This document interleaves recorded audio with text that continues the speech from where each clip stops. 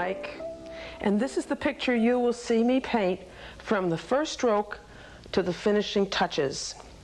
The accompanying leaflet will help you follow my progress. I really have aimed most of my instruction to procedure and painting techniques, knowing full well that the painting process is far too complicated to try to cover in one painting session. Before I go into talking just about still life, may I acquaint you with the painting components that paint any picture, whether it's a still life, a portrait, or a landscape. Every picture has a composition, which is the arrangement of the subject on the canvas. The composition is further defined with drawing, which is the structure and proportion and perspective at which you look at the composition. Tone, light and dark, gives dimension to the subject, and color certainly adds luminosity. The paint itself and its rhythm of application, suggested by the object's forms, gives a quality or a personality to the picture. And every picture has edges: found, sharp, such as this; lost, such as this. These found and lost edges help present the dimensional quality on this flat surface, in that sharp edges project and fuzzy edges recede. Before we go to my easel, I would like you to get a glimpse of the subject matter that I refer to. This is the still life arrangement. I arranged my lighting to come from the left, the all-important lighting. Since paint is a physical substitute for the effect of light, I will be putting my paint onto the canvas the way the light is shining on this subject. The subject is made up of reflective and non-reflective objects, such as the bottle, highly reflective, the grapes, not so reflective. I will be painting reflective objects pretty much by focusing my attention on highlights and reflections. But on non-reflective objects, such as the crock or the apples, I will be doing them primarily in body tones and body shadows. Now, finally, let's go to my easel.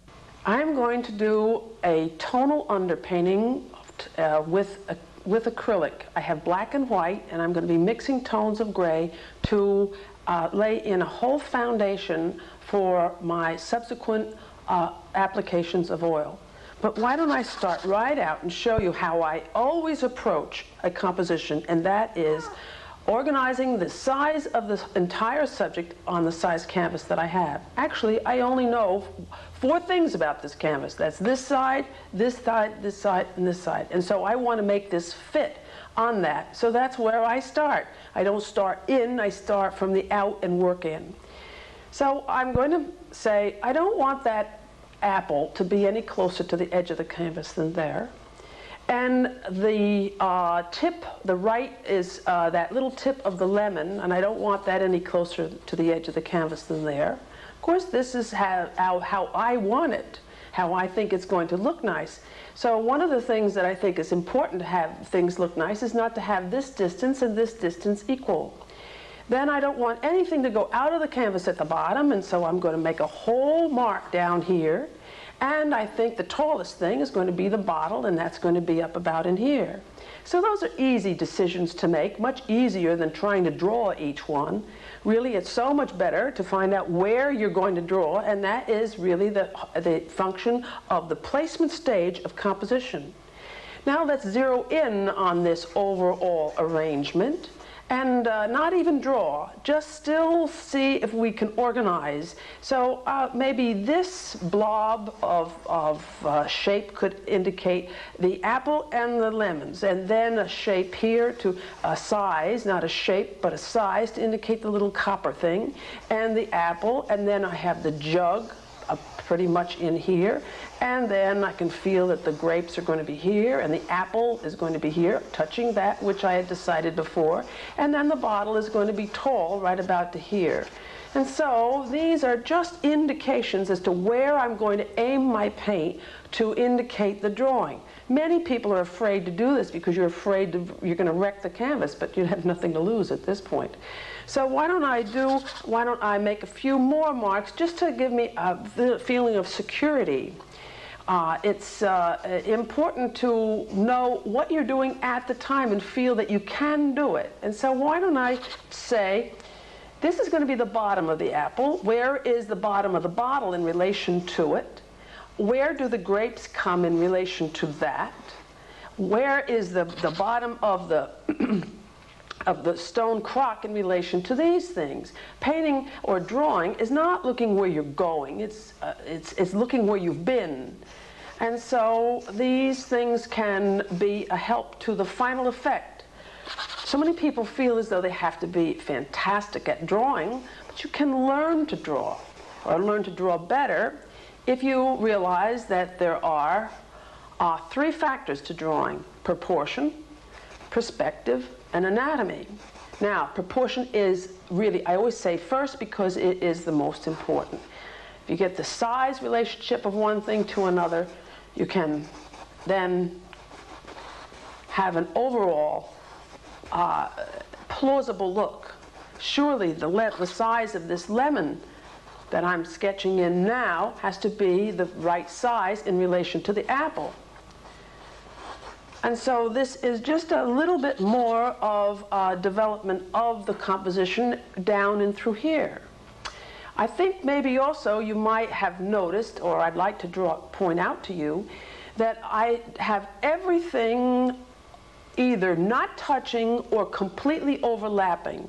It's never a good idea to have just things touch, because if I had this apple, here I have a shape. That's going to be the side of the copper pot. If I had that apple right here, touching it, it would look as though it wouldn't be in back of it. So to make it look as though it's in the back, to give that beautiful depth dimension, we just make sure that either move them apart or overlap them. Now the height of the bottle and the anatomy, now I'm in the drawing stage. The composition is pretty much settled. Now I'm in getting the structure of them, and the anatomy is, recognizing the anatomy of a subject is the key to getting it to look sensible. An apple is a little round shape, and it has a little hole in here, which is kind of a little inverted cone. You see, it's really this, with a stem sticking out, but it's infinitesimally small. So knowing basic shapes is very important. Now, the proportion of the bottle, and of course the bottle's anatomy is that it's a straight line, and then you just have to draw equally on either side. Taking into consideration the elements of its shape. It has a top section, a neck section. I call this the shoulder section, and then the easy part. Now we have the bottle, the stone crock in relation to it. It's again behind it, and it's going to be about in here. And the bigger part of the shape first, to then find the smaller part of the shape. Of course, the handle is of no consequence now, because that can always be added later. Now I'm going to have a chance, I hope, to decide exactly where this apple's going to go. Yes, right about here, maybe here, and I'm going to make this a little smaller. And the height of it in relation to what I've already done is here. And so this is going to be the little copper pitcher. Then reiterate with a few lines to give me a sense of security for when I'm going to actually paint this. This is where its little blossom end is, or no, stem end. And then the anatomy of the lemon. Yes, I see it flop down, and so the top plane gets quite a bit smaller because of perspective. Now, perspective distorts the proportions of things, and so proportion can help you with perspective. Because if you know the size relationships of one thing to another, you almost automatically get the perspective It's a fringe benefit. Now, I do think that I have to do something about this and make it an interesting shape of grapes. They're going to come in front of the bottle, and then it's going to have this frontal part, then a part that jumps up here, and then a stem. And charmingly, I do see them through the bottle, which I'd like to take into consideration. Not that I'm actually painting it now, but I'm putting it in my memory bank for later on. Realize that the beginning of a picture looks like a beginning. It doesn't look like the end. And so I do want to show that the person didn't drink all the wine.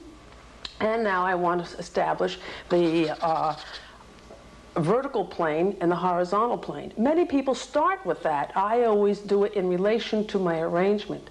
This is the one place I would not have it, right here, right on top of that apple, because it will look as though the table well, the apple's holding up the table. It has to intersect at a planar place. Many people are afraid to make these big, bold lines, but painting is a matter of seeing something. You can't correct it until you've done it. And they say that a painting is a record of a series of corrections. So you visually and artistically respond to this to then see how it looks. So make it bold right from the start. There's no reason for fearing the blank canvas in the beginning. You will fear it if you think as though it's the beginning, as I said before, has to be the end. Now the progression of application of just the values of this subject, it seems the practical way to do the background, the jug, the bottle, and so on until I come to the foreground. I've mixed black and white acrylic to fill in the darker background. Again, this beginning is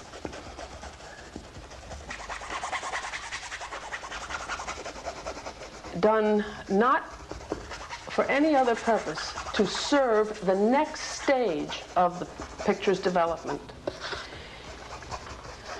You will see in the progress of this picture how beneficial this tonal evaluation of the colors will be. I don't want to get ahead of myself. I would rather talk about what I'm doing as I do it.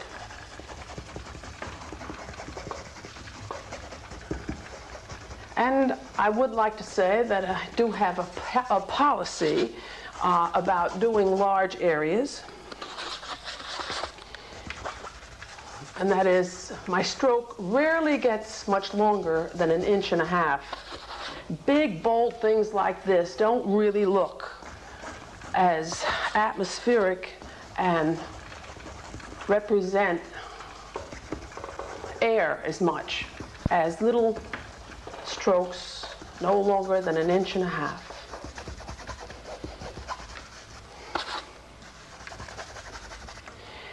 The value of the jug in relation to the tone that I've just used is lighter.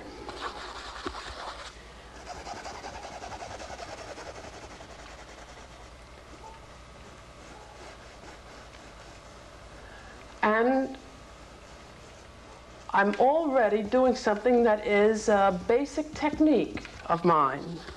And that is that the first thing I paint in bigger than it is, so the next thing I do can cut into it. Now I'm filling this side of the jug in with a darker tone because this is where I see the body shadow. I'm also going to make this darker because this is going to be the cast shadow from it to help it look as though it takes up some space on the canvas. And I'd like to get the background darker here and darker here. Why? Because I think it's going to look better. Change of value in background can really only ever touch the subject or touch the edges. If, for instance, I do this, that distracts from the overall composition, because that's a change of tone that is not touching the subject or touching the edge of the canvas. I am going to mush that lighter tone in over here though. Why? Well, that is really where the background gets lighter, because that's where the light is going. The light's coming from the left, hitting these, and on its path making this the lightest part of the background. Because I really don't just paint that dumb drape that's behind my subject, I'm really painting the air that is wrapped around the arrangement.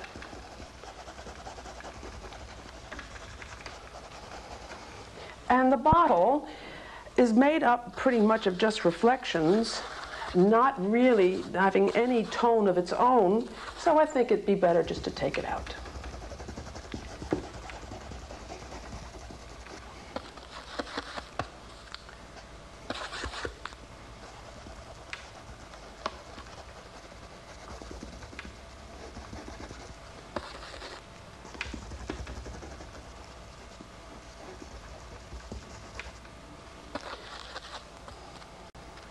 Oops.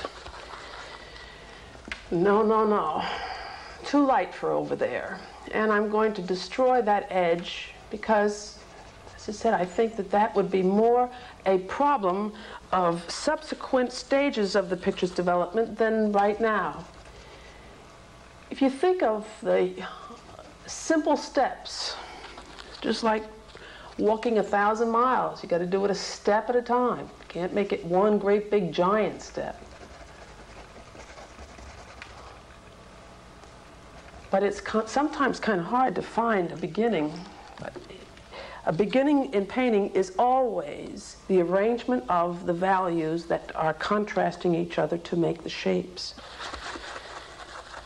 Yes, it looks as though these grapes are a very light color, and we think of them as light.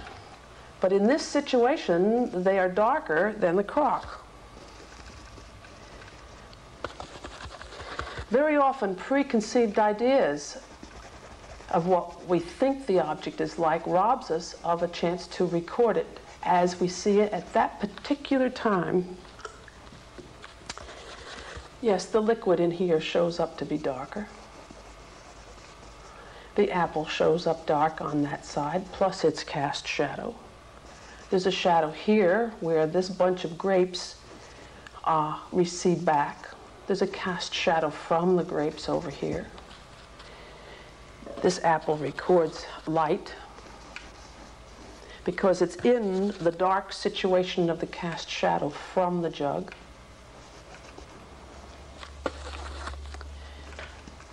I do my underpainting in acrylic because it's fast drying. It also covers much more substantially than oil. The old masters used tempera for their underpaintings. Acrylic in the 20th century is the substitute or the replacement of tempera.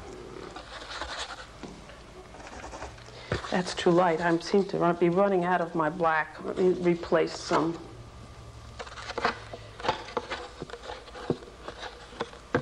So many people who have seen me demonstrate are shocked at the fact that I start this way. So many people think that color is what builds a picture. Of those 6 components that I talked about before, color is the one that is inconsequential. It decorates. It does make a picture look luminous, but it does not really show the drawing, and it doesn't show the dimension. The tones do. And the contrast of values also determine a picture's composition, the all-important composition.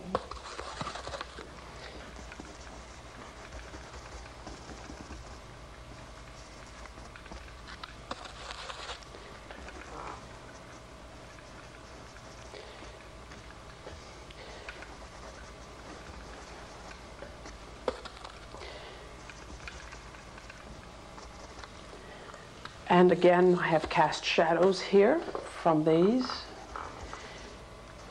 Try to initiate this very broadly. Not any detail. After all, detail is the development of a larger mass. So I put the larger masses in first and refine it. But I would say that everyone is kind of stuck with his own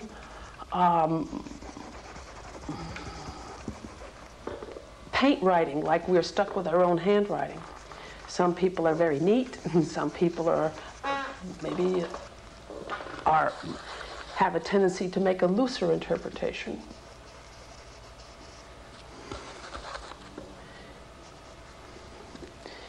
It's a matter of thinking of what's important at that particular time. And to me, this picture's overall composition and its placement on the canvas is more important than anything else. I can develop all the anything else's in the next stages.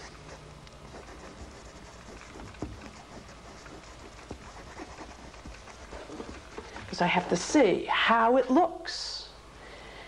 Then if I see how it looks and I think it looks all right, I can go back and fix it up a little.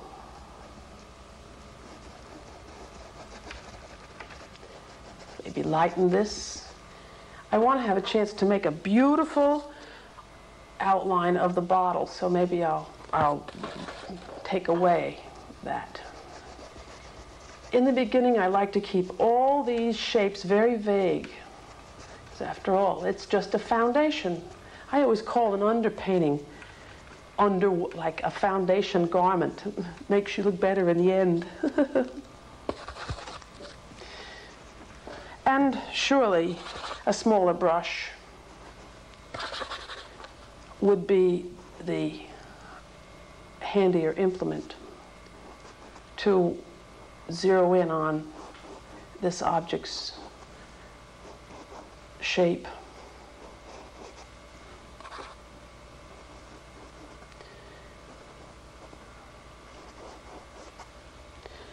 This has to have a little indication of its stem end. This is such a complication over here where this lemon is sliced. For me to have a lot of activity in my underpainting now almost would be a hindrance rather than a help.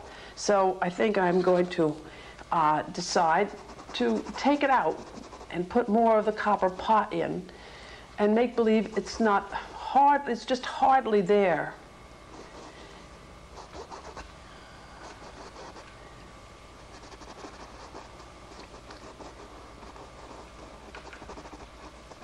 Painting is just a matter of figuring out a way to make it easy.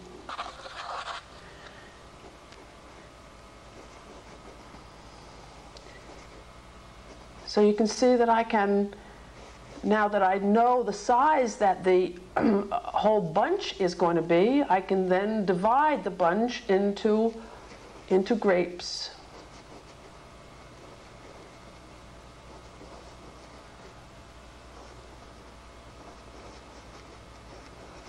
Because before I couldn't think of the bunch and the grapes at the same time. This is also a beautiful section that I want to do as well as possible, where the grapes are going to encounter the jug. And so I'm going to not have that shape in it all, so that I can move those up against the jug.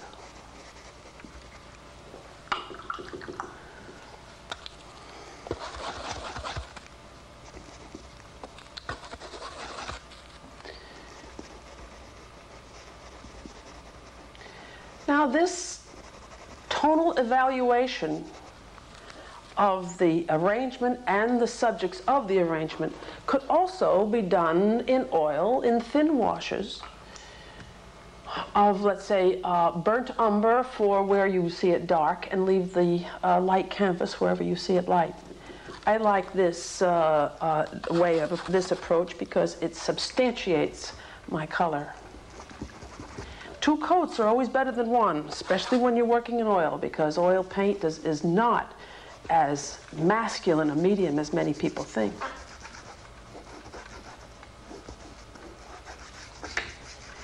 So this represents step 1, and what I have done is, to review, first I made these marks, which I call the envelope, that situates the subject on the canvas. Then I started to make a lot of lines to help me get the feeling of the object's proportions in relation to each other and their anatomy.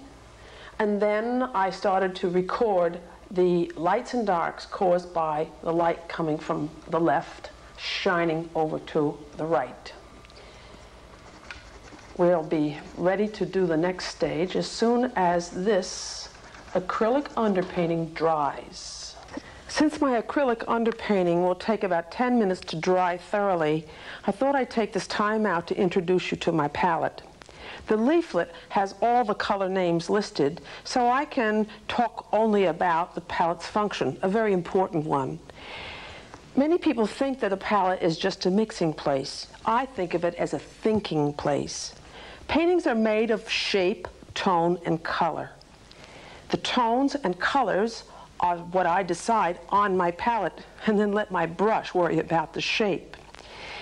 I am left-handed, I guess you've noticed, and so I set up my palette backwards. I read from right to left, in that I put my white, a lightening agent, at this end, and go all the way over to here to black, a darkening agent, although I don't use it for that purpose. I use it primarily mixing it with white to make tones of gray. I then add a warm color into these grays to make the gray warm, or a cool color into the gray to make it cool. There are only 6 colors: yellow, orange, and red, violet, blue, and green, but they vary in 3 ways: tone, light or dark; intensity, bright or dull; and hue, which is the particular quality of each color, yellow being maybe greenish or yellow being kind of orangey. And so I have on my palette the 3 warm colors, yellow, orange, and red, in bright versions, in dull versions, in even darker dull versions. The cool colors are here grouped together, violet, blue, and green, in rather dark forms, but quite bright. So I find that I can conclude a successful mixture by asking 4 questions. For instance, this. I ask myself, what color is it? It's yellow. What tone is it? It's rather light. What intensity is it? It's not too bright. And what is its particular yellowness? It is maybe more orange than green. And so I take white for its lightness, a medium yellow for its color and intensity, and darken it or orange it with a little bit of burnt umber. And so I quickly ask these 4 questions before I start mixing a color, and then see how they compare. So now it's time to go back to my easel and continue this picture in oil, in color. Now I start out with the background, and I'm going to make the background brown, which is a greenish brown, which is a version of yellow. So I've taken burnt umber and a little sap green, and I'm going to see how this looks. Yes, I think that's kind of a rich color, although you have to put it down to see if it's going to work. And I did put this down and saw it in relation to this color of the copper, and maybe it's not going to contrast enough, so I think I'll make it a little greener. Yeah, that's better. Thin the paint a little bit more so that it flows on better. I don't know whether you, I would like to tell you that it's a great joy to put this dark color on a toned canvas, because this color on a white canvas wouldn't look as rich.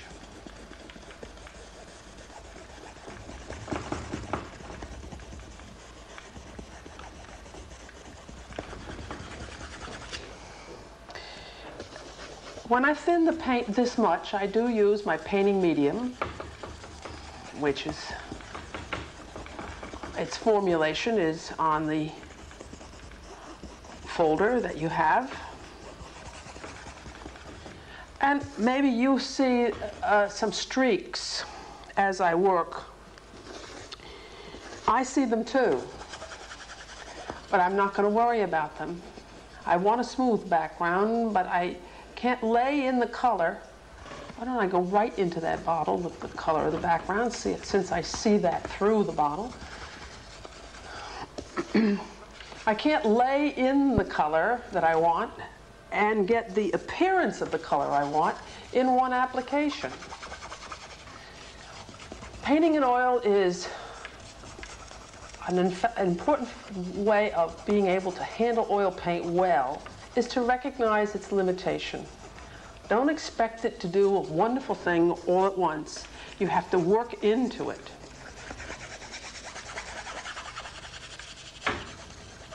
Whoops. I should have my easel more sturdy. If ever you get a glare as you paint, tilt your canvas forward.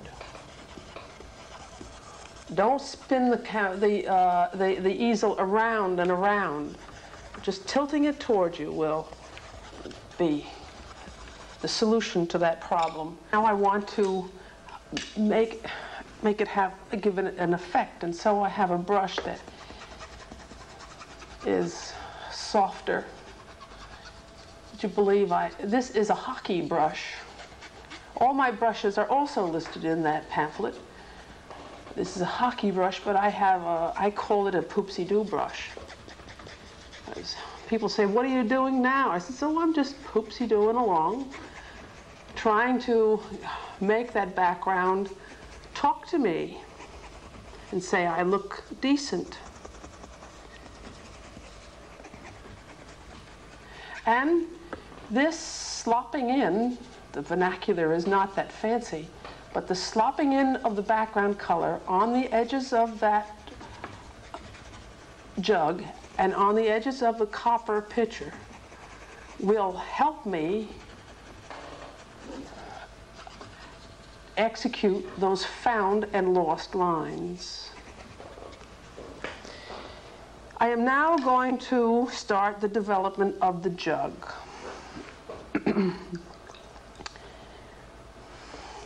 Its color is yellow, its tone is light, and the yellow is a low intensity yellow.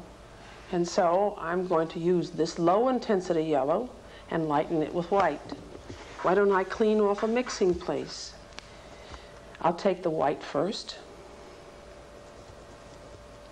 put the yellow into it, and see how it looks. Actually, I feel as though it's too bright, and so I'm going to dull it with a duller yellow, burnt umber, and I've come up with this. And that seems like it is a good basic color. I'm going to take another brush and mix the shadow color, because this is a non-reflective object, and I usually paint non-reflective objects with two tones. The body tone, and that's where the light strikes, and the body shadow, that's where the light cannot strike. I am mixing a violet, the complementary color to yellow, and I'm going to try that out here. I think I'd like it darker. That's better. And so, this pole I have in my hand is called a maul stick. It's going to steady my hand as I go. Steady as we go.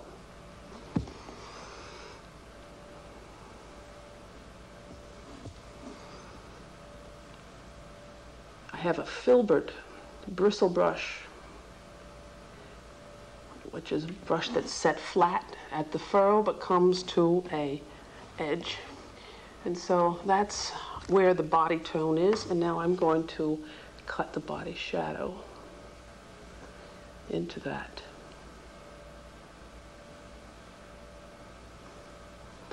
There's a feeling of I think I'll make it look as though the cork isn't there.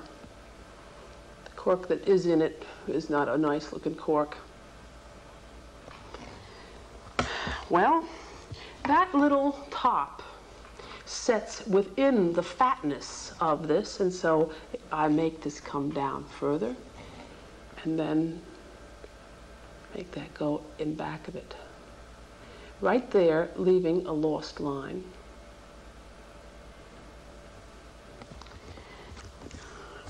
This cylindrical top is casting a shadow on the top. A little bit of light is falling around it.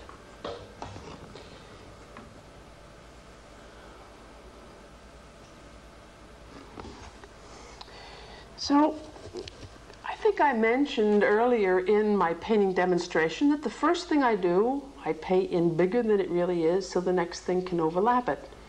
And so why don't I put this whole body tone in,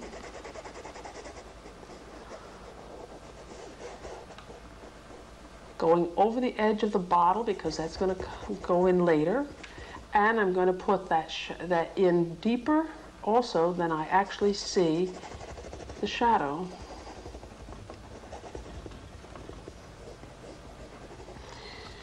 Now, I don't like that brush I chose for the shadow color. I would rather use this one with a flat end. The other one is a filbert. And so this is the shadow color. Thicker, more of it, so mix more of it. And let me now put in the shape of the shadow on this non-reflective object.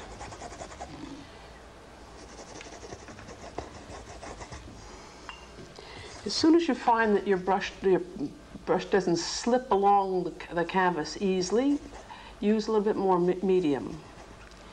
And now here is the all-important turning edge, which is fundamental about non-reflective objects. This right here. This is the part that seems to be so difficult for the beginner painter. It's where you want these two to blend together. Well, here's my way of doing it.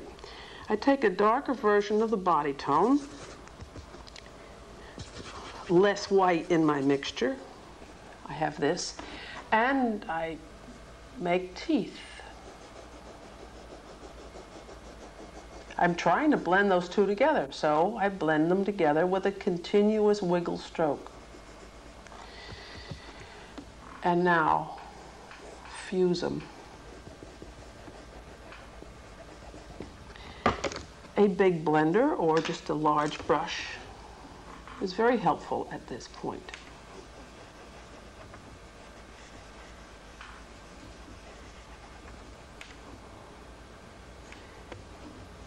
I would like to now extend the progression of this, or the appearance of this jug a little bit further by putting the color back into the shadow. See, I have yellow. I've turned it into shadow with violet. Now with a darker yellowish orange, I'm going to put color back into the shadow to stop the shadow from looking like a vacant area of illumination. There's always enough reflected light in the room to put color back into a shadow. And because I want the interpretation of this subject to be a little bit mysterious there, I'm going to take my background color on this bigger brush and obliterate that line. Actually, I think this is the beautiful part The more mysterious you make your shadow areas, the more beautiful the illuminated areas will be.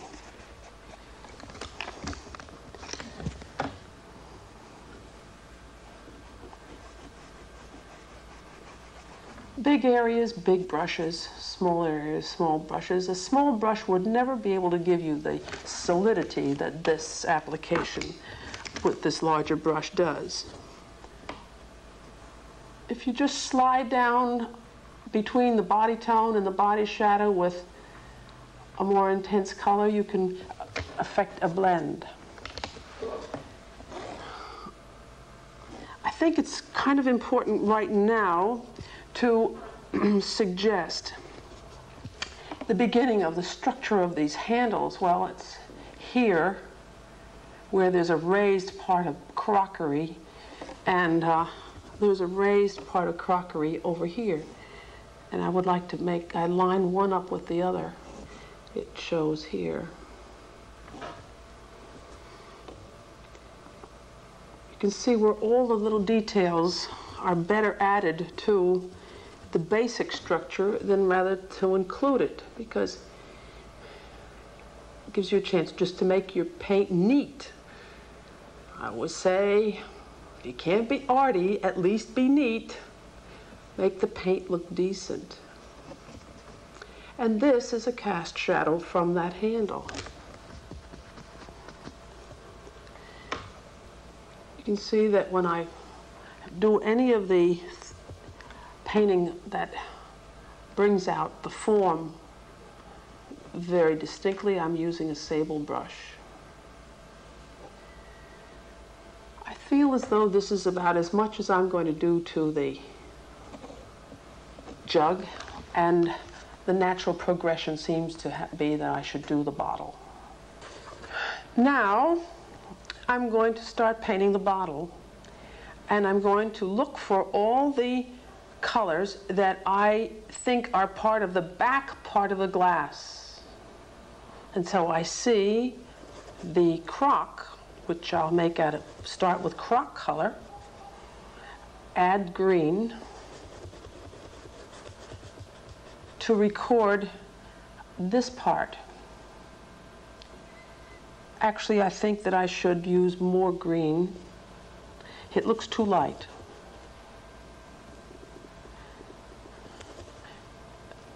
That's better.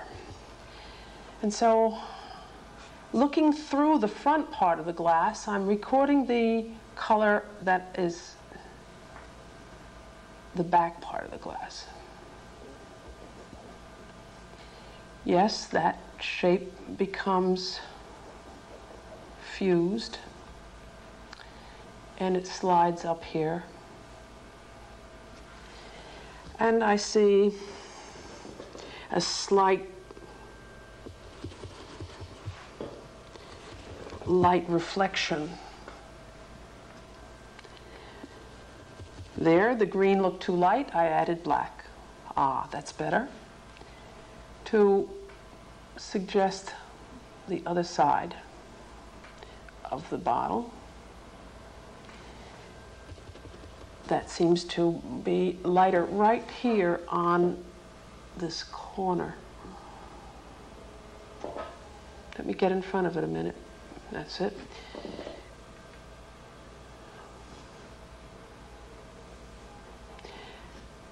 The thing that intrigues me about the bottle is all the things that are seen through it in a distorted way. The stone crock, and then I see the table, white tablecloth reflected in it too, or back there, and it's enlarged. The table line is here, but this is kind of enlarged here slightly.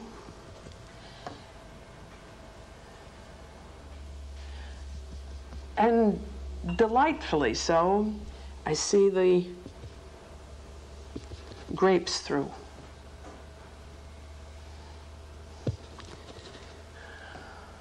The bottle.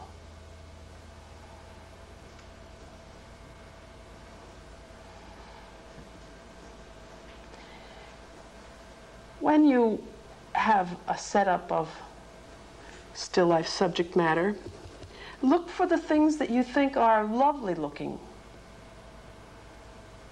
and make an issue of those. If something doesn't look lovely, just forget it. Make believe it isn't there. But I do want to show the liquid.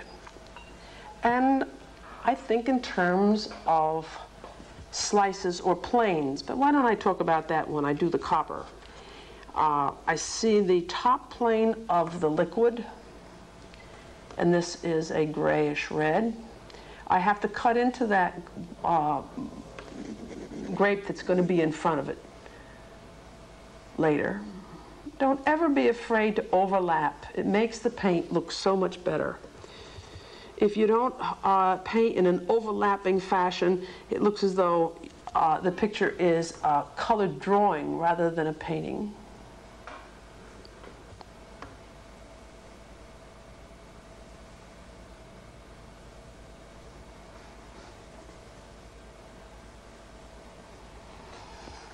Now, the bottle so far looks naked. It doesn't look as though it has its clothing on the front. Well, that'll come later. I do have to take a smaller brush and work out the complication of the top. And I surely would never let these come on the same plane. I have to have it taller. Well, there's a little ceramic stopper.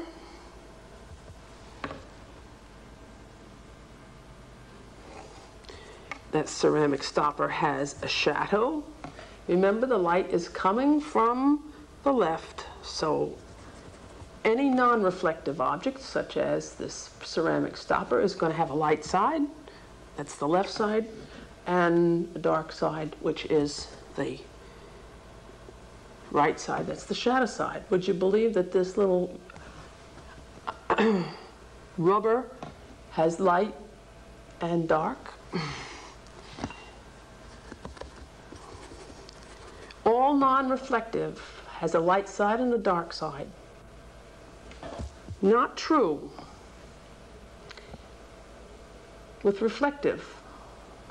They really are a mass tone with capricious reflections, depending on the environment they're in. Very often light over here on the shadow side, because the light can pass through its transparency.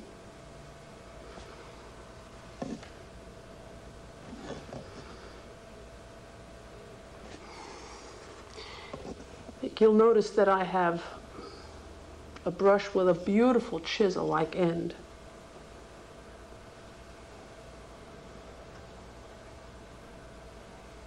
And because I didn't have the outline there, I can make the outline with brush strokes, giving that painty look.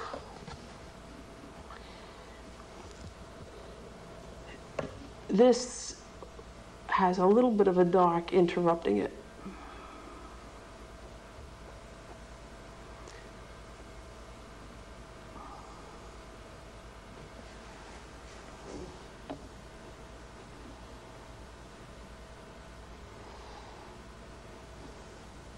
And now I can introduce a little bit more feeling of green, taking away the background color.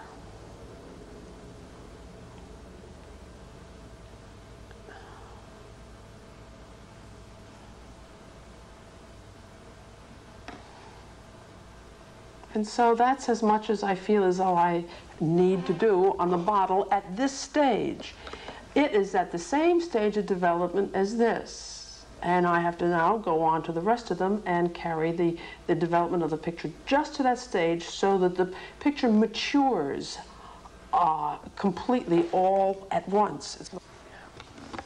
My next problem, or my next enjoyment, is to develop the grapes and the apple that are in conjunction with the bottle. I think I'll do the grapes first. And so, on my palette, as I said, my palette's my thinking place. If I'm going to have to do these grapes, I have to think about what's behind them. And as I look at these grapes, I see what's behind them, a lighter tone of the crock. I always police the area first, meaning see what how the surrounding area looks in relation to what I'm going to do. So I'm going to now actually lighten here before I start the grapes.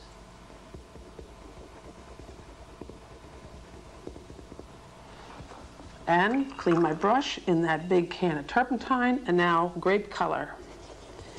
Green and yellow, phthalo yellow, green and yellow, yellow ochre. And I'll be able to now cut dramatically the shape of these grapes against that color. Painting is never filling in lines, it's making lines per stroke.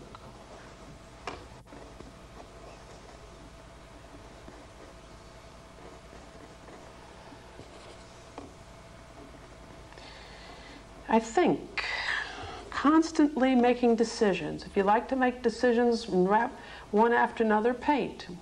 Shall I make that come in front of that now? Yes, why not? Shall I make another one come in front of it now? Why not? If I wanted to develop this section better, I would save those two grapes for later. But I'm going to not get involved with those grapes in the middle because I have on my mind right now the grape's silhouette.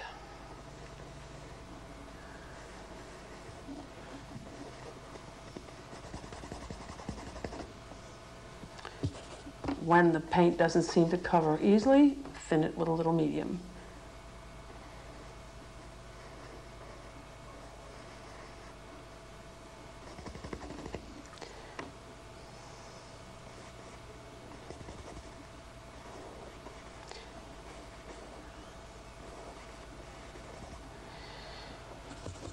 There are big shadow areas on the grapes. I'm now adding the complementary color, red into the green or reddish violet. Not to shadowize every grape, but to help shadowize the bunch, because I have a cluster coming forward.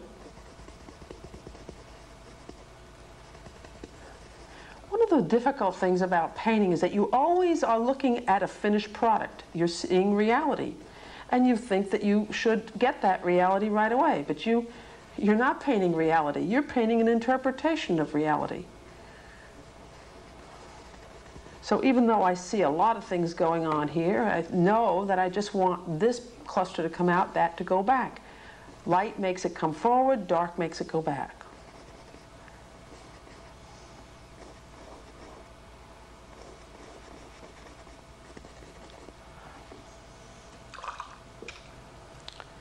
And it seems practical, and that's what I said, my painting technique is just reasonable and practical. Seems rather than try to do this whole shape of these grapes as they meet the table, I should have the table in first, because they're overlapping the table. So again, I'll save that for the next stage. Now the apple in front of the bottle, it is also seen against the light table color, and I think I should put that in. Again, always look at the surrounding area and adjust it before you actually do it. Now this mixture is where I employed gray. I took black, white first and mixed my yellow into it.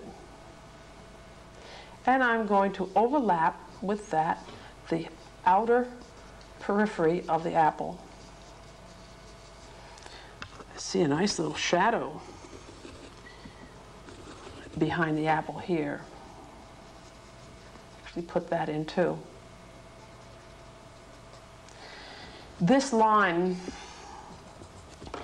from background to foreground in still life is a necessary evil.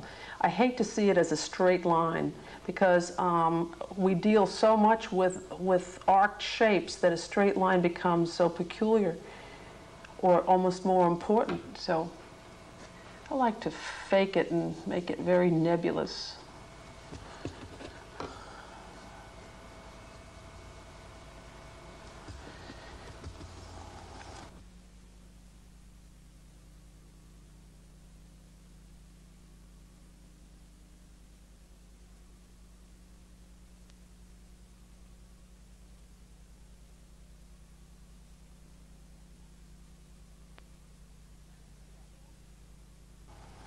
And now for the apple.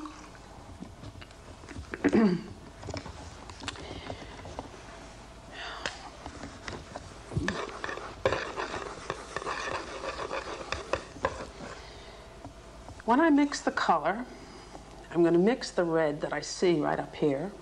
I'm going to take this cadmium red light and Grumbacher red. I'm going to try it out. Nice. I gotta lighten it though and make it yellower. Yes. Now, I wipe the brush off, load it so that I can have the end of the brush record this shape back here.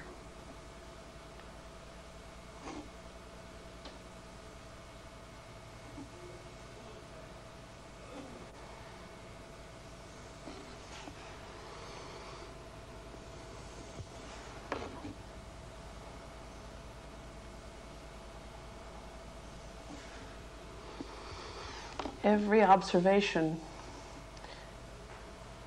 seems to demand a slight variation of the basic color to give it interest.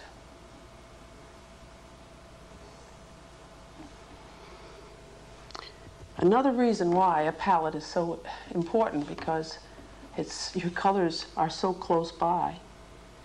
And I'm now developing the colors of the body tone.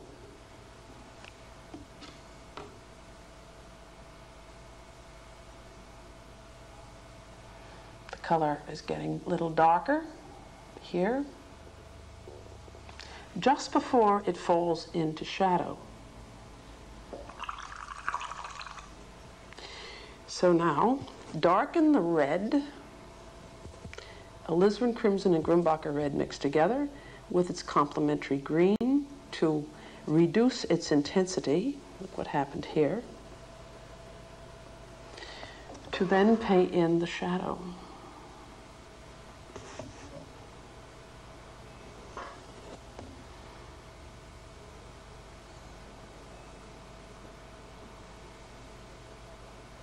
If you want to fuse those colors, don't exert that much pressure on the brush. Of course, the brush has to be loaded. This is why there's a constant reference of your brush back to the palette.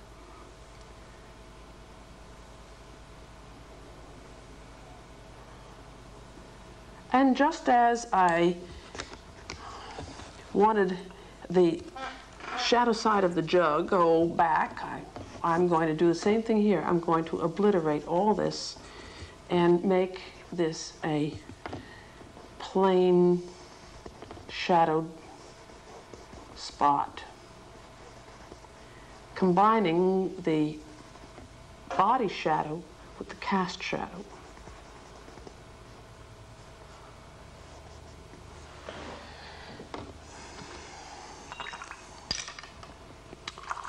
The underpainting has enabled me not to have to paint too terribly thick, which gives me a chance to add a strange color on a strange color, meaning this bright green right on that red and have it show. Because actually that red is not that thick.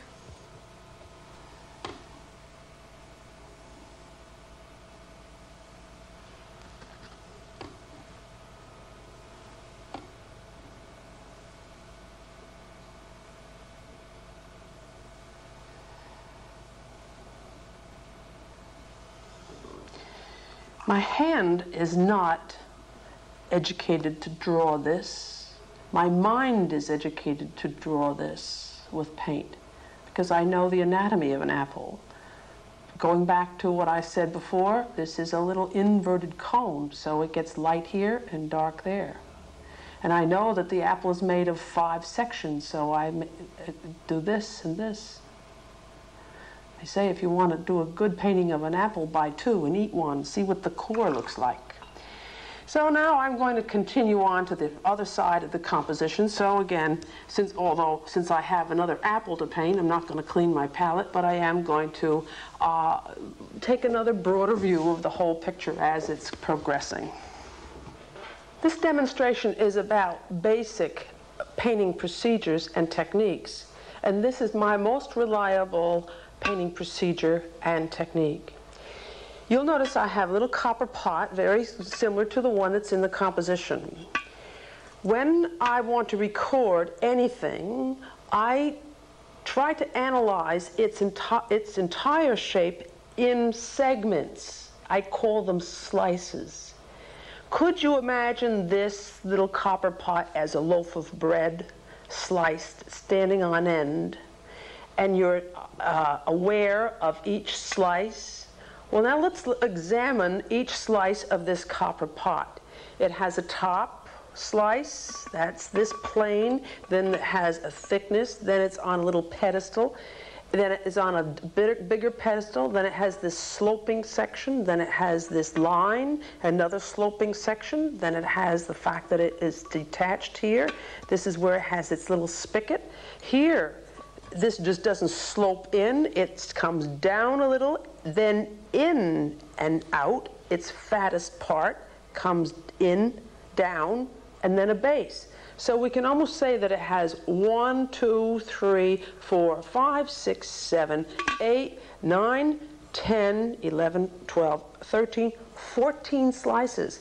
So if you look at something very carefully, you then know it, and then your brush will be able to record it. I have been actually doing this as I have been painting these things. I started here at the apple, then came to the part that had the little indentation, and then did the front part. And so that's how I'm going to proceed to do this little copper pot. But before I do, I have to do the apple behind it.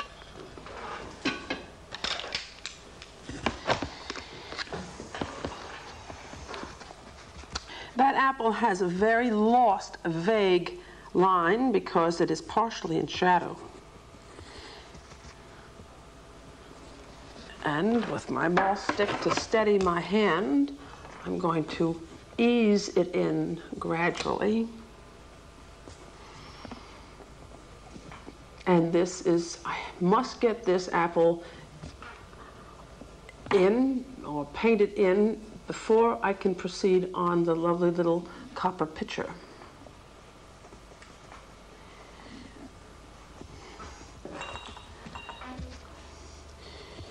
Another basic, reliable procedure would be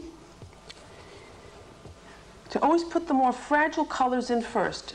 This apple is yellow and red, and I'm going to put the yellow part in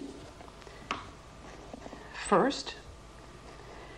Again, bigger than it is, so that I could ease the more dominant color into it.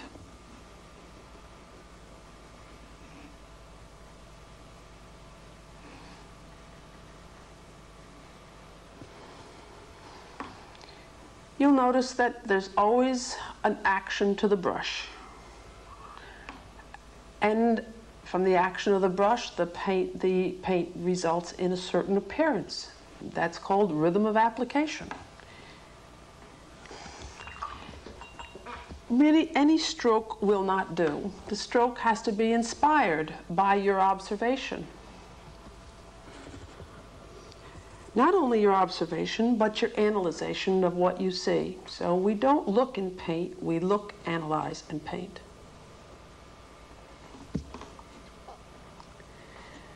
Very important to have your rag close by to wipe the brush down when you feel as though it is too heavily saturated to affect a blend.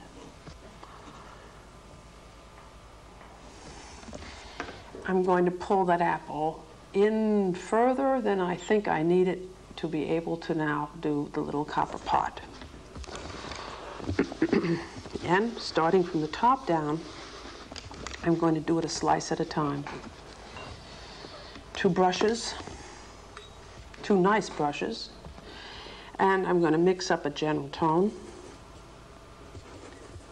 And because metals have a magnificent highlight, I'm going to sculpt that object shape by its basic tone and its highlight.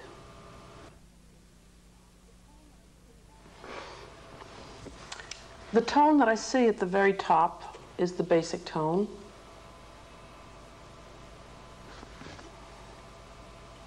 The next slice is being affected by the highlight.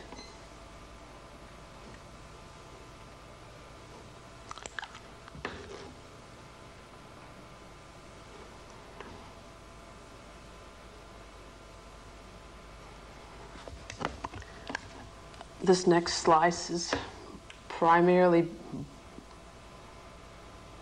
the basic tone.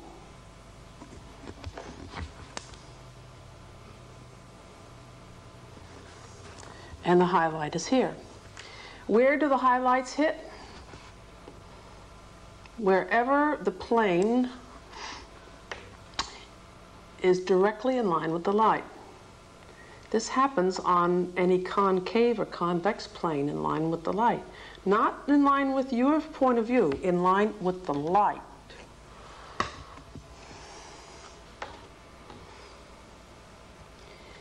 It is appreciating the object shape in slices that will make you be able to draw better. I keep stressing that because people are always worried about the drawing. This makes it sensible. And sensible seems to mean, in painting, mean right. You don't want it to make it look realistic, you want to make it look plausible, recognizable in terms of paint. After all, I don't have a little copper pot on my brush. All I have are the tones and colors that I see on the copper pot. This slice comes down.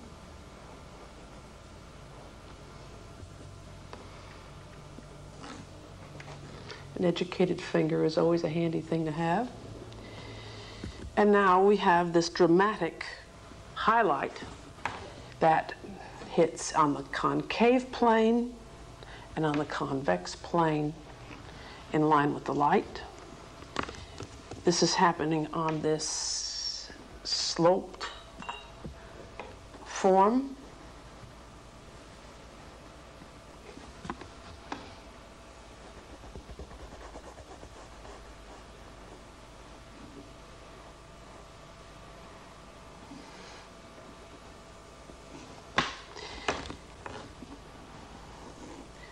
Don't be afraid to have these colors mush together. Years ago, when I studied as a child, my first art teacher said, painting is organizing successful accidents in rapid succession. Now I'm going to cut that shape off with the next plane down.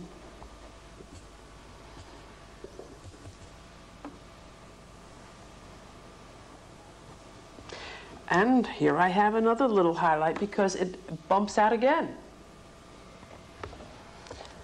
Put it in bigger than it is so I can ease it in.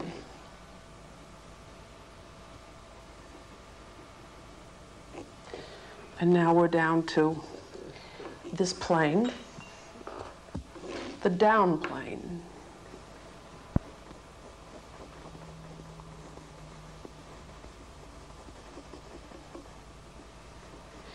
And thus the object seems to grow under your brush strokes.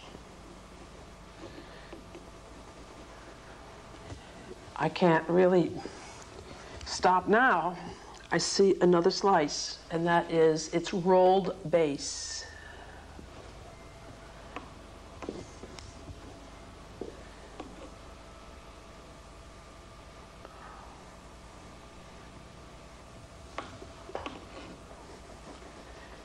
Now the copper pot is done only in highlight and body tone. There are areas that are so much away from the source of light that they are actually in shadow. Of course, they're all going to be on the left. I'm sorry, on the right, opposite from the source of light. Constantly be aware you're painting what the light does to the object, not what the object really is.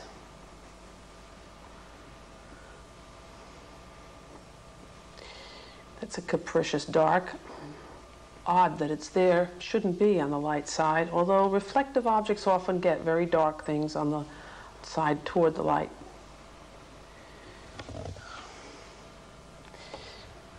If you see something about the subject that you think is intriguing, put it in. Don't be too mechanical. There are reflections on that copper pot too that will be a great benefit, but I like to save reflections for later. Why don't I continue right along now, and do the red apple. When you see a color that looks as though it doesn't have white in it, then you can go reach the color first. As soon as you think that and you can always feel that it has white. So I'm going to take this red and take it down on a thing on my palette. Judge it, because I can look at it and look at this. I think I could even put a little alizarin in this to get this a richer red to start that. Yeah, like it. Use it.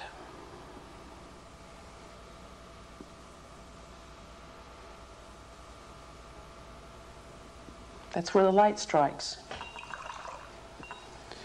Yes, the light can strike in the anatomy of its stem end. I'm going to put that in, and now I'm going to first, with a darker red, begin the shadow.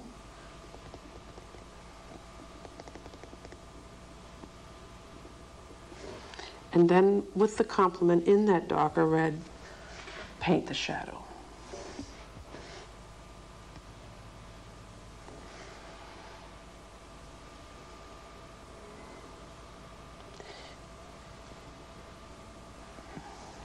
This procedure and use of color is an analysis of the principles of nature. I didn't invent them. I just am aware of the nature of nature and use nature's characteristic in my painting to get that natural look.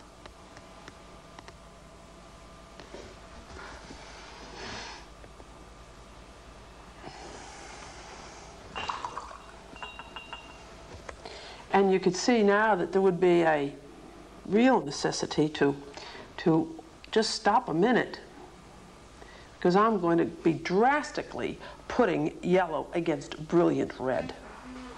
Look at the complication of shape I have to encounter and deal with. The slice is against the apple, and then the half a lemon is also against the apple, and the slice is behind the lemon. And this very often seems as though it can never be recorded in paint, and yet these reliable painting principles and reliable painting techniques will be able to manage that complication. And now over to the canvas. I'm going to wipe away some of that red first. And now with a loaded brush, the paint right on the end of the brush, I'm going to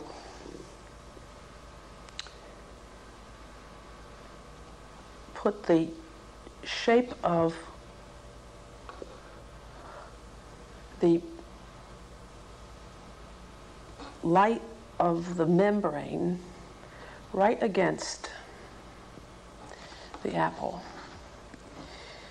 I really don't care how thick, it's going into shadow here, how thick this shape becomes, meaning thick from top down.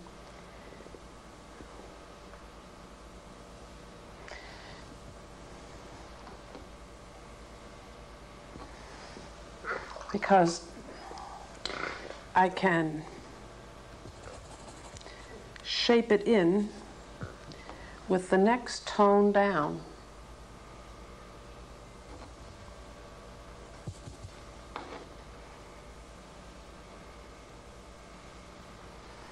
Cutting it down to size. That stroke could go down very far. I'm not interested in that. I'm interested in this. We then have the meat of the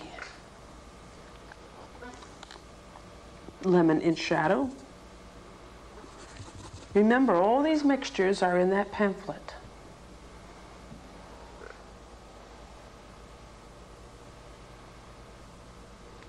Cutting that further down.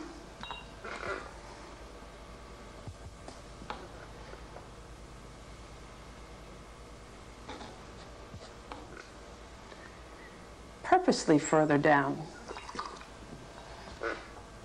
so that I can make a nice swipe with the brush to cut it off. It makes a neat application. And then that can be cut off with the rest of the, oops, that's the wrong color. Greener.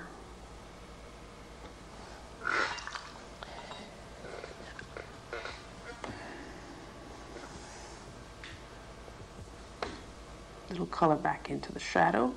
And now I'm ready to cut the half a lemon against what is already there. You can see how important it is to overlap. So now I have the meat here.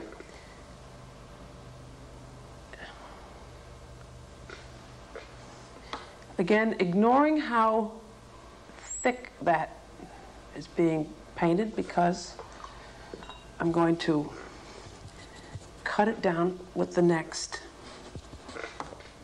tone and shape.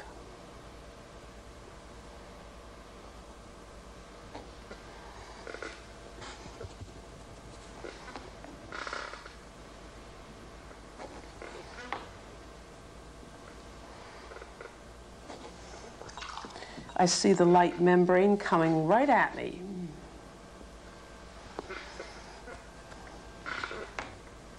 Make this down further than I want it, so that I can make an immaculately shaped lighter membrane in front of it. The brush was never really meant to make skinny little lines. You have to figure out a way to make skinny little lines, especially light ones. Now this is the light side,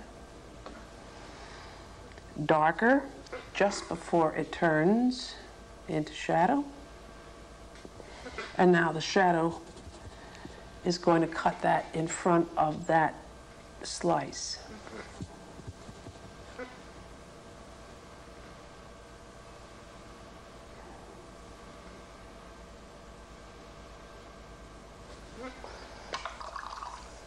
Then the whole bottom of both of those shapes are going to be cut down to size with the all-important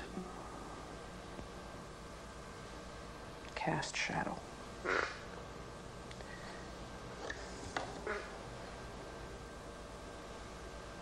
Now, doesn't that seem like a practical, logical, and easy way to deal with that part of this picture? Racing right along, let's see how the putting in the all over table tone will affect the appearance. See how colorful all this is, and this gray is so colorless, which proves that you can never paint anything with just black and white. It has to have color imparted into it. And so this white tablecloth has color in it. Yellowish in this case.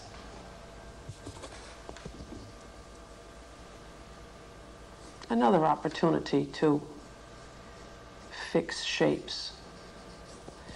I want to do a better job of that cast shadow, so I'm going to cut into it and with paint so I can shape into it. And here again, remember I said these grapes shapes should come over the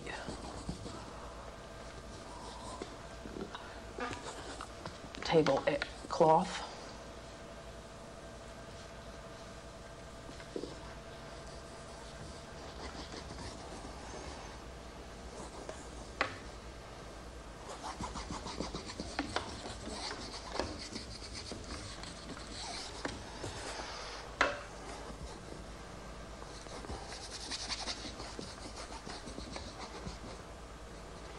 And all this back in here, since now this is in the yellowish off-white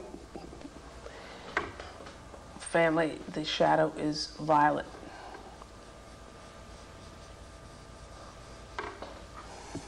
The complementary color to yellow.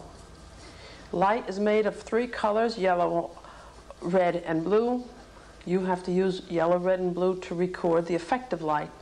So when you're painting something yellow, you have to use violet, the combination of red and blue. Why? Because that's the very nature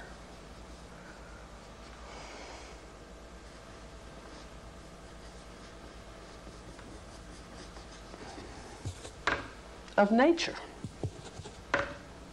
You want your pictures to look natural, you will have to abide by nature's law. I do this because I want to follow through.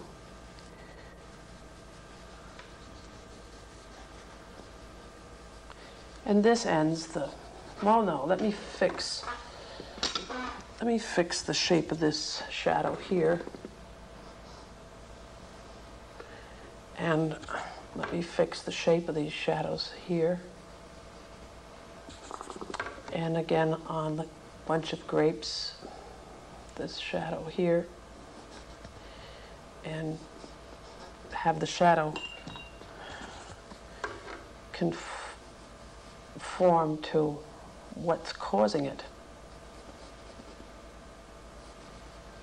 I have a beautiful lighting effect in that the light is passing in back of those grapes, right there. Wish I could get the color I want. Maybe that's better. Since this program or this demonstration is primarily on basic painting techniques, I haven't talked about composition. That will come at another time. But I'm suggested to, or what I'm doing now suggests me mentioning it, that the all-important factor of composition is a focal point, which can be very much established by having a tremendous amount of contrast in one place.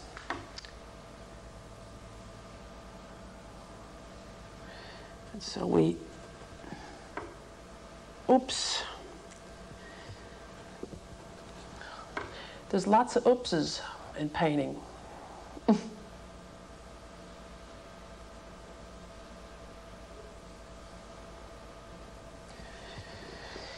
say oops a lot.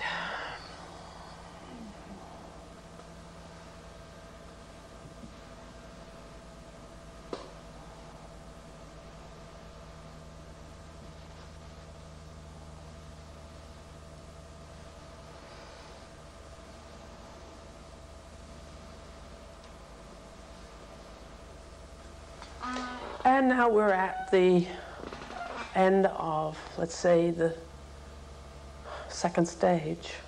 I had the planning stage, the underpainting, and now I have developed all the objects to a point that I can further develop them with the strong accents of light. What I'm going to do to each one of these objects, starting out with the jug, seems to be what the beginner painter wants to start with. And here I've saved all this for last because it is the very extraordinary, lovely things about each thing. Starting with the jug, I see a highlight, that all-important tone value, and it hits. Here, that's a little convex plane. Here's a concave plane, and here's a great big convex plane. I see one here and here too. Well, I can't leave them like that. I just painted them in so that I can then make them do their job, and I'm going to ease them in with lighter, brighter colors of the crock itself. Lighter and lighter on the light side is what I do to further develop the appearance of my subject.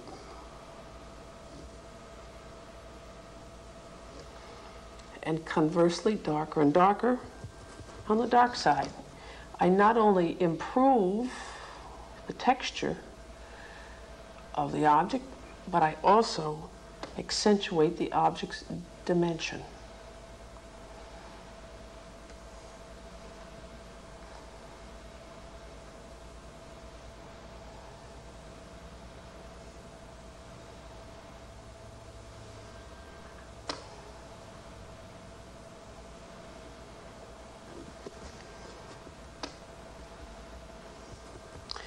Sable brushes to do this stage because you're painting paint onto paint. So you don't want too much resistance.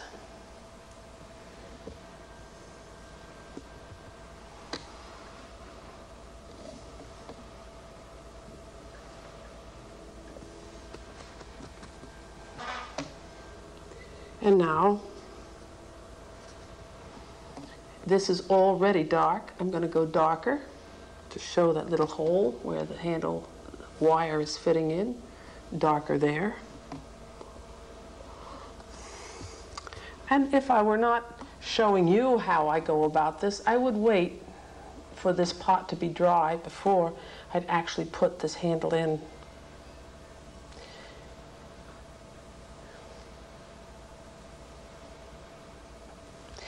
But if I want the appearance of the picture to be, as they call, loose, I wouldn't wait for it to dry. I'd flip it in with just a few simple strokes. Sometimes that's kind of the charm of the picture, the rhythm of application in which it was painted. Casually, rather than carefully. Depends on how much time you have and the mood you're in.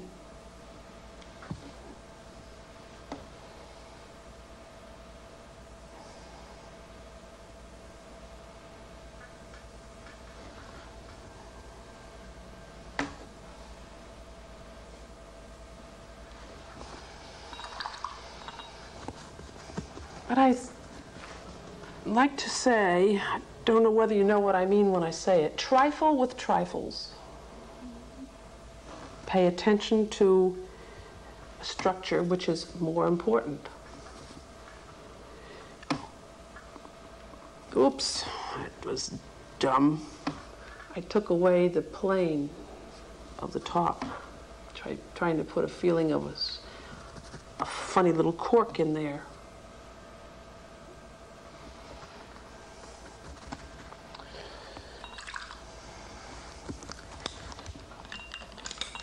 It's at this point that I would inspect the turning edge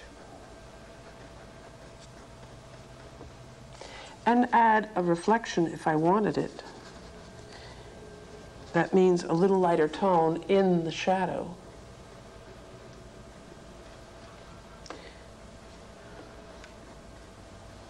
That's optional.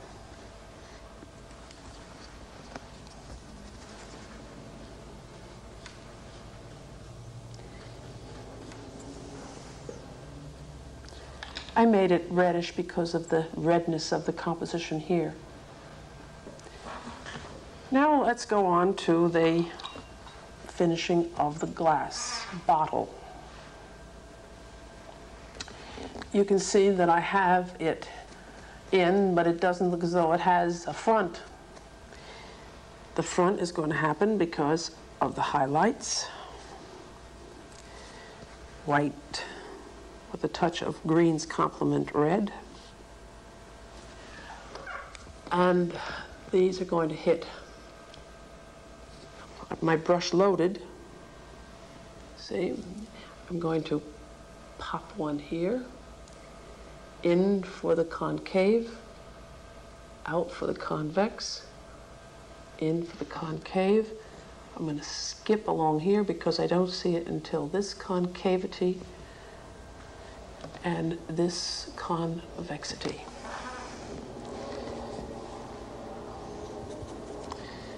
Ease it in. Up at the top again. That highlight seems to dissipate into a brighter version of the color of the glass itself on the side away from the light.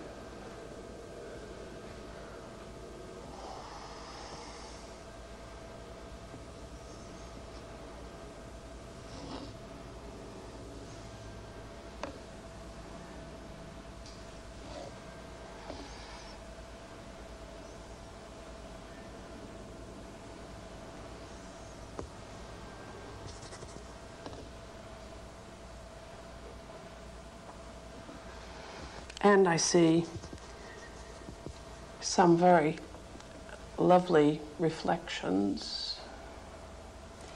They can never be as light as the highlight.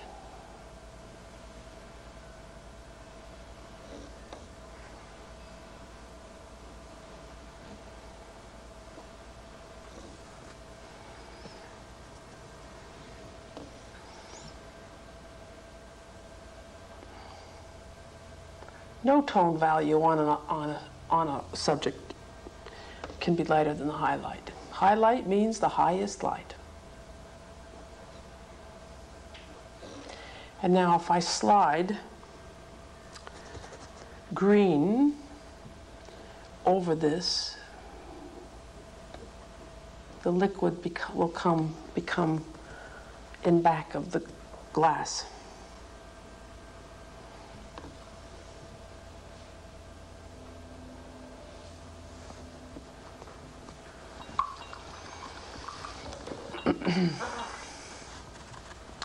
The grapes. Just as I add lighter light to bring out the dimension of the cork, which is non-reflective, grapes are also non-reflective. I'm going to make them come out by adding lighter too. I see this one lighter. I see this one lighter. That one lighter.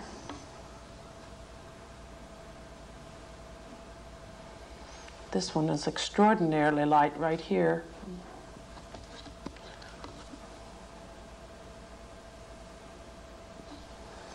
Cutting right into that dark shape.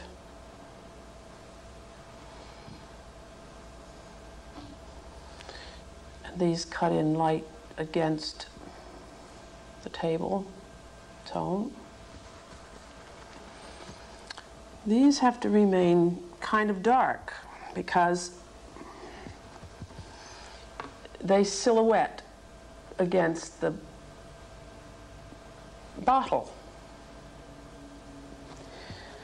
So from tone values that somewhat contrast each other, I then make them more contrasting, more light to the light and more dark to the dark.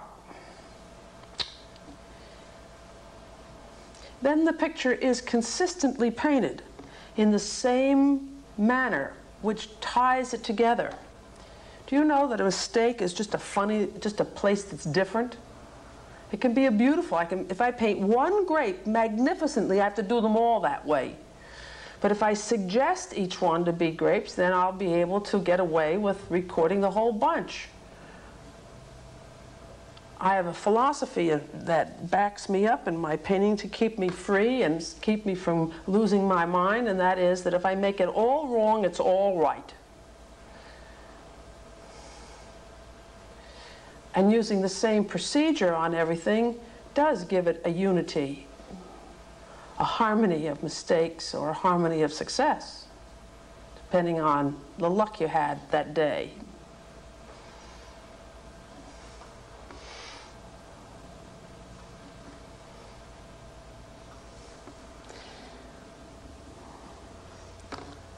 It would be so nice to have more time to show you some of these things. But a demonstration shows the reliable painting principles that I use when I do have more time.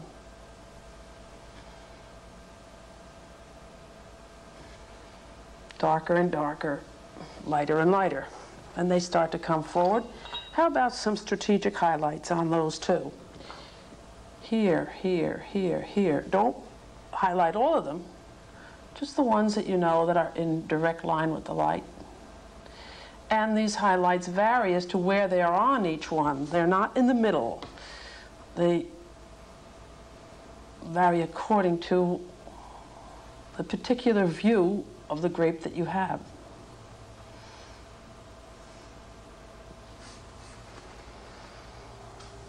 I need desperately a darker tone here.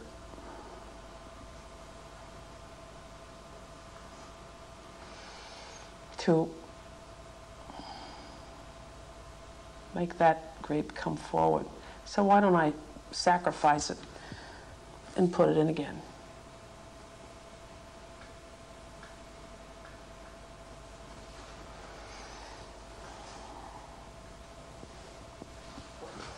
The apple needs a highlight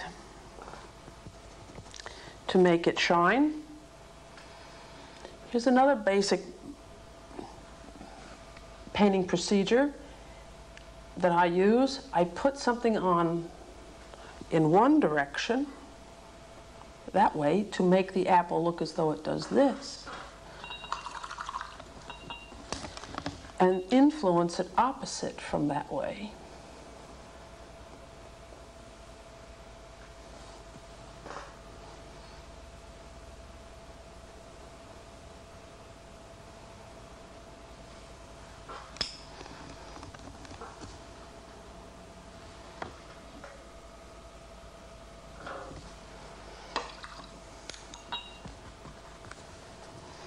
And now, why don't we just rest a minute before we develop these in the same fashion that I did that section of the composition. I'd like to show you how I mix my colors, in this case the highlight on that apple. I pick up white, since I'm adding a lighter value, and I plop it down on my palette. Already my brush is not loaded quite right, so I wipe it off. Also, wiping it off doesn't contaminate the color that I'm going to go into. And I'm going to go into a little touch of violet, move it here, and then mix it together. Just quickly. Now the brush is loaded incorrectly again. Now I have to wipe it again, so that I can then take this and pick it up on the end of my brush, so that the end of the brush is loaded, so I can come over to the canvas, aim it to where the highlight is, and stroke it on. Yes, I put more than I want, so I can ease it in. To put that highlight on and not ease it in makes it look as though you had a chicken with a highlight foot walk across the canvas. If a highlight looks like just a piece of paint, it's not a successful highlight. If the highlight makes the object look as though it shines, it is a successful highlight.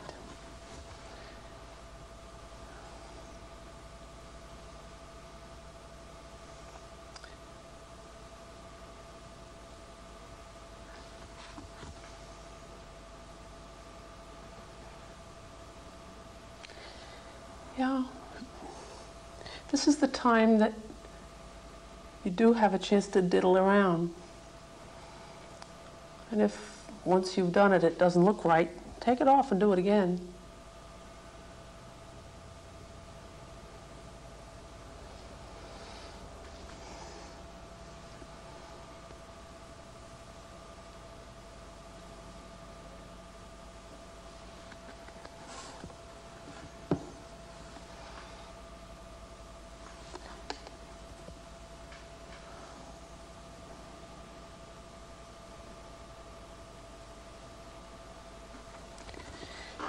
Now I'm automatically, maybe I could darken this little shadow here.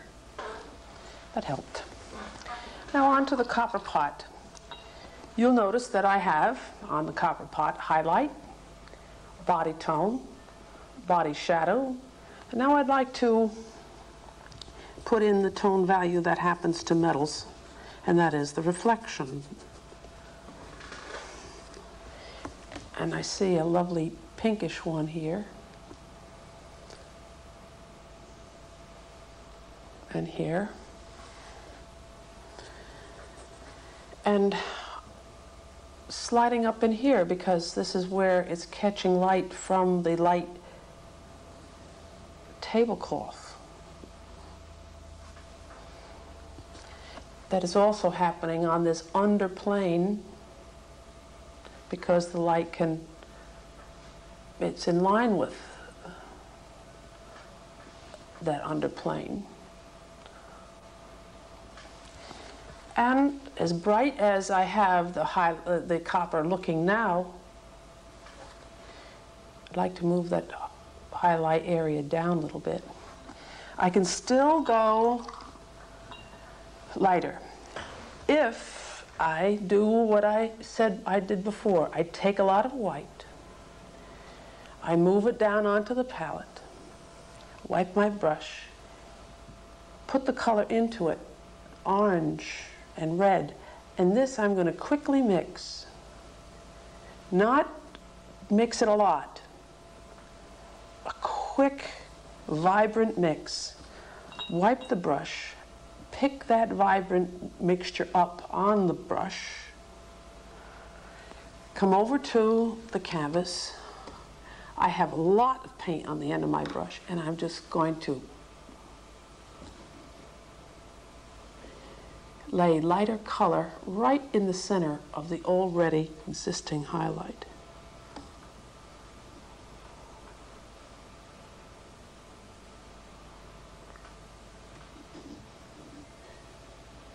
Don't ever be afraid to paint shiny things too shiny.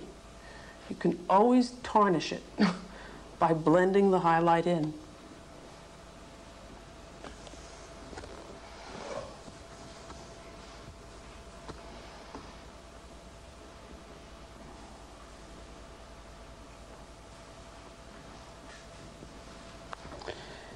And this, of course, has a handle too.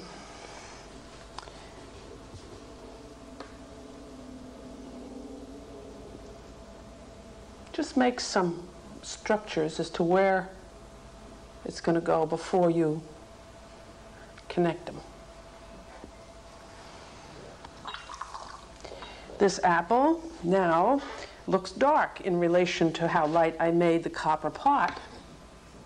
And so it has to be lightened. Now I feel as though, again, I'll take white, find a place, mix red in.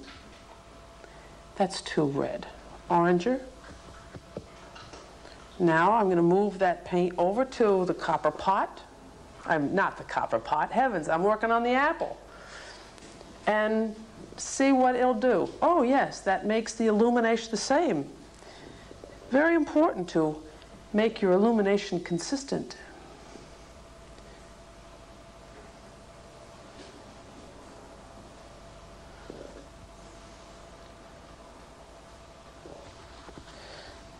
And a highlight. That didn't work because I didn't clean my brush from red to highlight.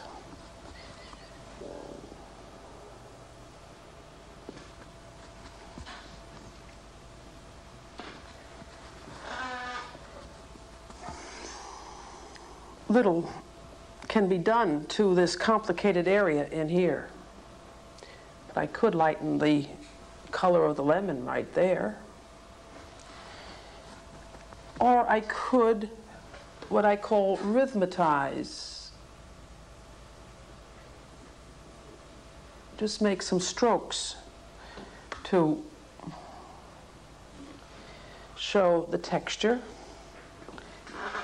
Here too, this goes down.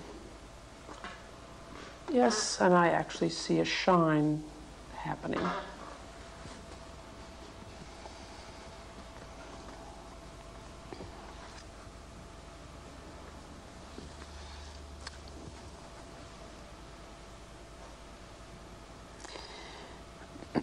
Try to do each stage as nicely as possible, because a picture that has to have a lot of corrections starts to look overworked, and it suffers from its overwork.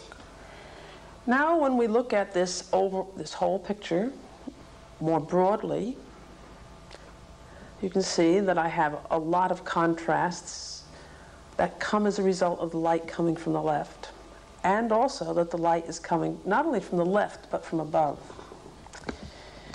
Thus, the table plane has to be lighter to be consistent with the lighting on the subject. And so with a big gob of white, a little bit of yellow,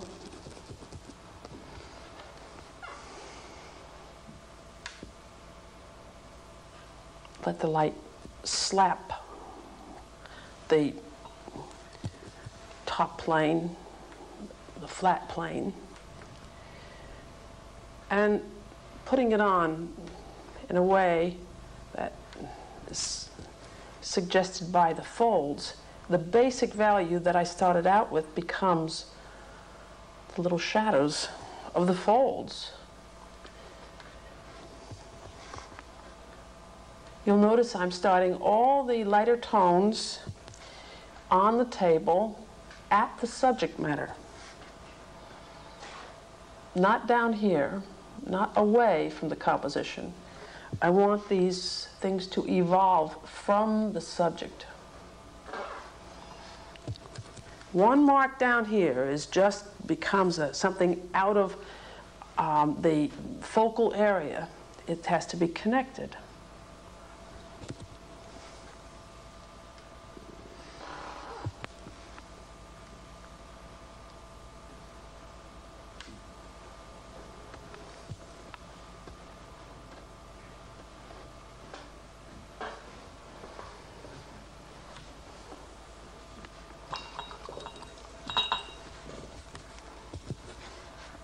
I think I could stand a little bit more light over there, maybe a little bit more light over there.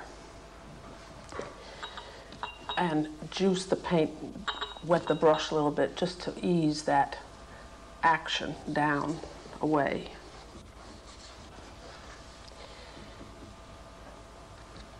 Much of what I've done on this picture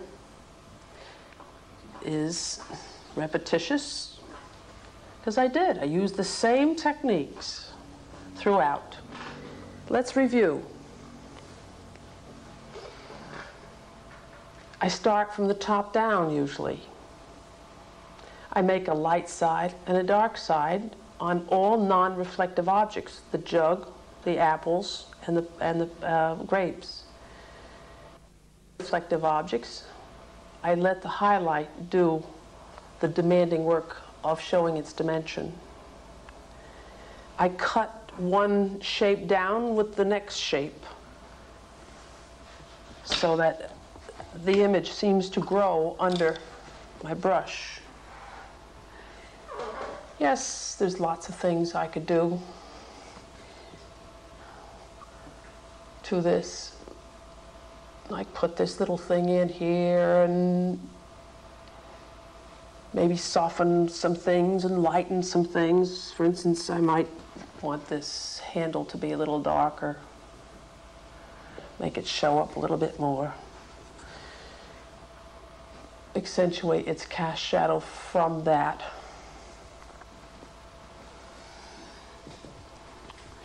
I don't like the way this little pot is encountering the apple. But you could, at this point, tickle it to death. About 2 hours have passed, I hope as interestingly to you as it has been for me. They say that a professional is someone who knows when to stop. I really have no place to go anymore. I've used my army of tones, all the lights and darks, and I've recorded all the shapes. So the only thing I have left to do is to say thank you for watching.